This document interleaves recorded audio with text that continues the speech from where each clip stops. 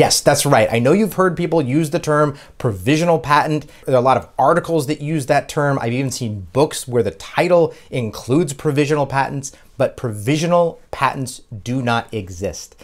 And it is essential that you understand why they don't exist and why you shouldn't use this term, because it's not just something that's kind of a small deal. It's something that I have seen a lot of times in my practice that has derailed deals with investors and gotten people accused of fraud. So stick around. I'm going to tell you why that is, how to avoid those pitfalls, and make sure that your business and your product is going to be a success just by knowing that provisional patents don't exist.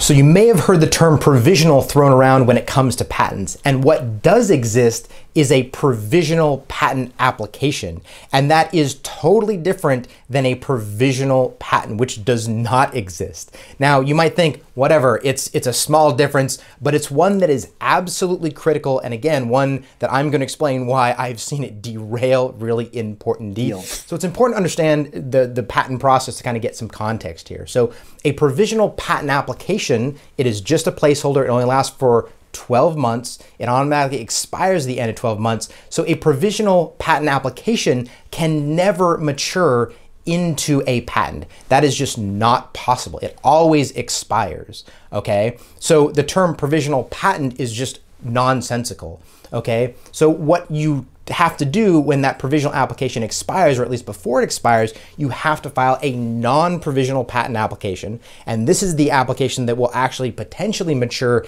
into an issued patent.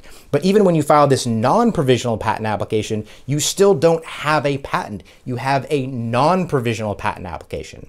Okay, so this non-provisional patent application waits in line at the United States Patent and Trademark Office for 1 to 3 years before examination begins. And that begins a negotiation with the patent examiner, which hopefully will result in the application being allowed. And keep in mind, during this examination process, you still don't have a patent either. It is still patent pending. It is a pending non-provisional application. Okay, so hopefully at some point the examiner is convinced that what you have claimed is new and non-obvious, will send a notice of allowance, you pay an issue fee, and then the non-provisional application will issue as a patent. That is the only time that you have something that you can call a patent.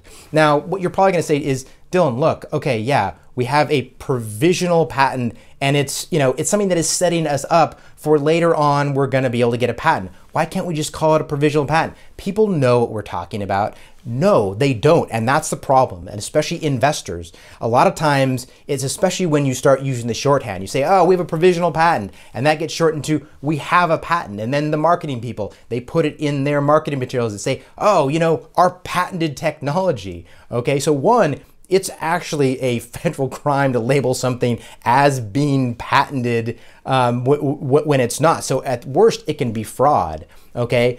In the best case scenario, it's something that could be perceived as fraud by, say, like investors and other people doing due diligence, and it automatically puts you on the defensive. I've seen this with a lot of clients where people, start using the terminology, oh, we have a provisional patent, or we have a patent. And what the investors hear is, you have patented technology. And in their mind, it's like, oh, you've gone through the examination process, it's been allowed, you've paid the issue fee, you have an enforceable patent, which is not the case. They do their due diligence and they say, wait, what? You've been saying all along that you have a patent, or you have patents. You just filed provisional patent applications, or you even filed non-provisional patent applications. What are you talking about?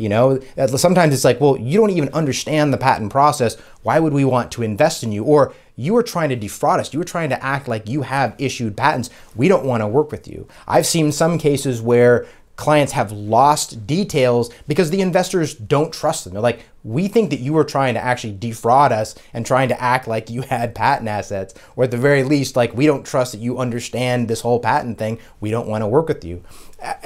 Sometimes they're able to salvage a deal and they kind of backpedal, like, okay, we never meant to say that. We kind of, misspoke.